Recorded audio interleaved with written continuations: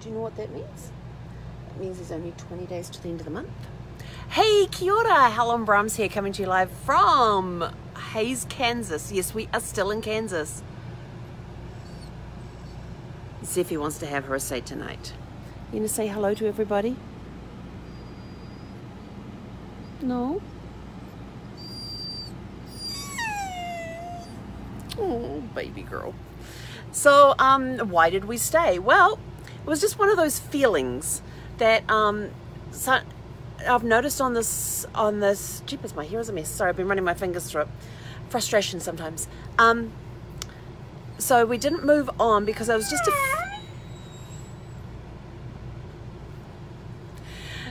because it was just a feeling that I had. I've noticed a lot on this trip that I tend to know when it's time to move on and when it's time to stay. Like, yes, it would be good to stay where you are right now for an extra night or an extra 2 nights, an extra week.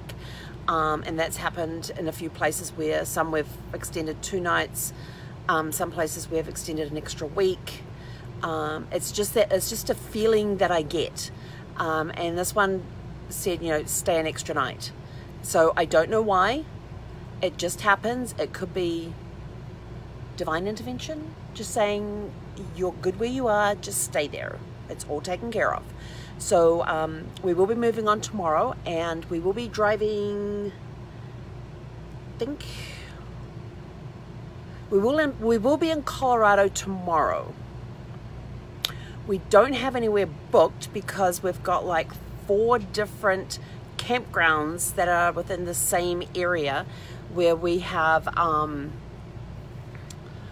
that I have checked out, and they're all like cash only, first come first served, and I think it's like $25 a night, and it's full hookup.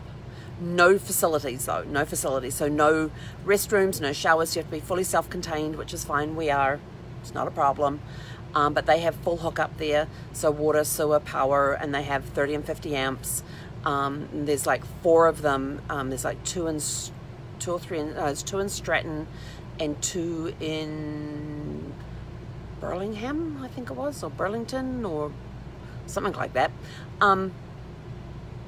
Yeah, so we figured we'd do that, and it would just be a night because we're like 340 something miles, about 323 miles from the center of Hays to the center of Colorado Springs.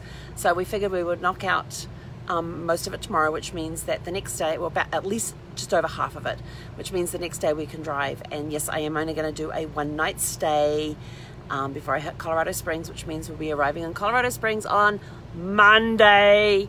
For all my COS people who keep asking me, who keep going, are you here yet? Are you here yet? I will be arriving. Is that right? Hang on. Saturday today, right? Yes. Travel tomorrow, Sunday. Travel the rest of the way on Monday. Yeah, so Monday. Yeah. Unless I get that feeling that I have to stay another night. Then I'll be traveling Tuesday. We shall see. We shall see.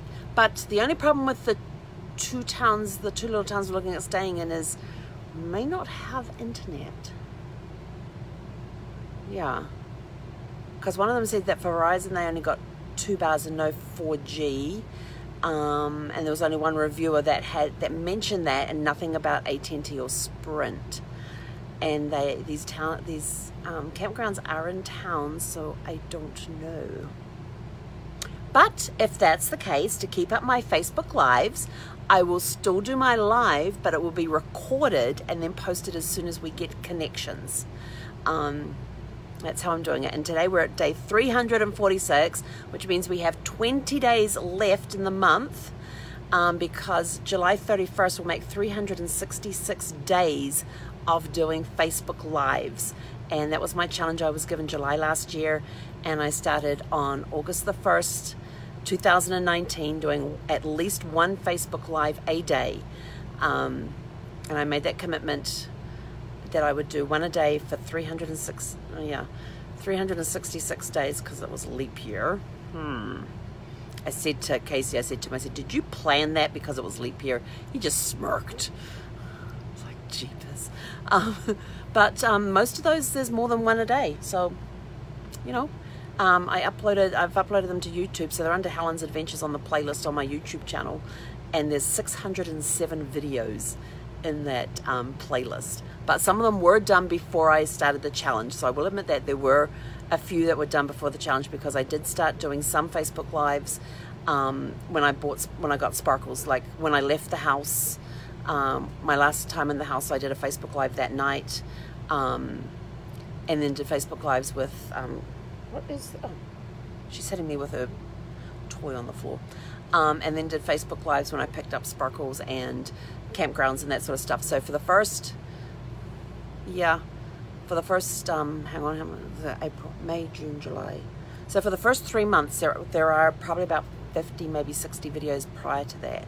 But there's like 600 and, I think it said 607 when I was in there today, videos in the playlist of Helen's Great Adventures, which are all of the ones that I have done since I left the house in Solana Beach on April 30th last year.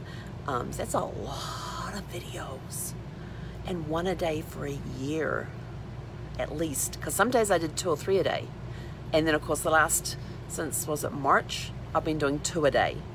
And sometimes there's been extra ones added in there when we've got 2 new RV parks.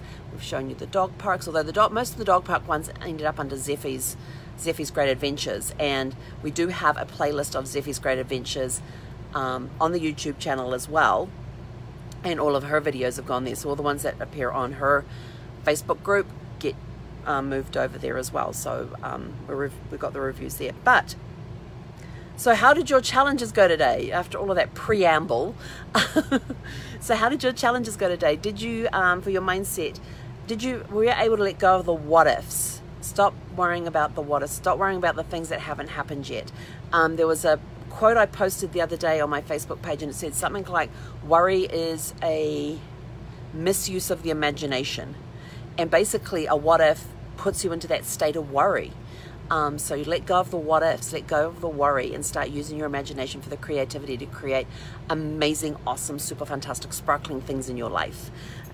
Business was all about catch up, and I did get to get some catch up done today. I didn't get to any of the video training that I was supposed to do, so I'm going to be cramming that some tonight. But they're short 10-minute videos, so it's already 7 o'clock. I am late getting on tonight because I just got sidetracked doing, well, I wasn't really sidetracked. I was doing what I was supposed to be doing, which was getting stuff done and catching stuff up. And I got a lot of stuff caught up that I wanted to get caught up, which was good. Got a lot of stuff done I wanted to get done off my list for today, which is good.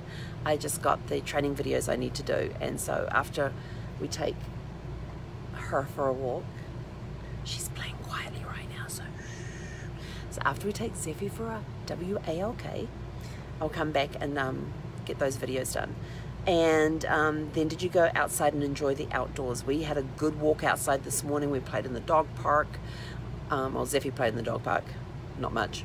I got these old disconnected wires. We are going to go while it's still daylight, because when I went over to pay, oh, this was interesting. Went over to pay for the extra night, and got there and it was all locked up. And so I started walking back to the RV. The next thing, there's this golf cart next to me going, did you need something from the office? And I said, oh yeah, I was just coming up to pay for tonight. And she's just like, oh, hop on in and I'll take you back there. And I'm like, okay.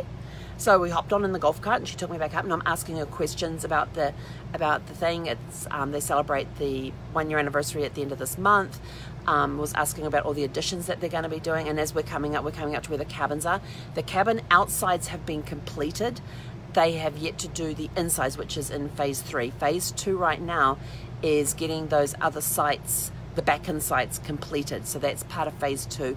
Phase 3, and then she says, so we're working on getting those up and running right now. And then the next part of it, and she says, and then the cabins will be next. And I said, so the outsides are done but not the inside? She says, yeah. So they're going to be working on the inside of the cabins as soon as they get the last 8 sites done. And the last 8 sites are shorter back-end sites. All their pull-through sites are 132 feet, which is nice, especially if you're towing, and especially the bigger rigs that have those big trailers on the back. You guys will have plenty of room. I mean, I'm talking about the big rigs that are bigger than mine. Mine's probably medium size, I don't know. But for the big Class A's, like the 45 plus feet ones with that, they usually have big trailers on the back. You guys will have no problem fitting onto these sites. They're 132 feet. So if you have a 45 foot RV with a 40-foot trailer on the back. Plenty of room, and you still have room to lower the gate on the trailer, pull out whatever you need out of the trailer and put it all back again. So plenty of room. So we're talking about that, and then I asked about the venues that they're going to be doing, like the outdoor concert venue and all of that, and she said, oh yeah, that's coming up in the next, we hope to get that in by the fall.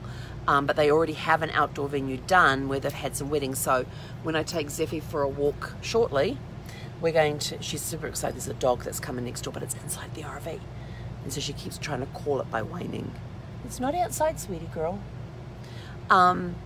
And so she said there's an outdoor venue back there behind the trees that they have already been using, and they've had a couple of weddings back there. So when I take Zeffie for a walk, we're going to go and investigate. Oh yeah, the wind's dying down, which is awesome. And then they're going to be putting, and then they've got another piece, and she told me where there was another piece of land, which is where they're going to put the remote control track over there. And then there's also going to be an outdoor movie area, and it's basically going to be flat land with a big screen up there, and you bring your own seats. So that's basically, you can bring a blanket and sit on the blanket, or you can bring your own chairs, completely up to you, but it'll be walk up and sit, basically. Walk up and sit. Whether you want to sit on the ground, you want to sit in a chair, you bring your own. So it's bring your own seating. So it sounds really good, and they've got all these plans to do. And I said, I suppose it's going to be like next year before all that stuff. And she says, oh no, we're hoping to have it done by the fall. So I was like, that's awesome.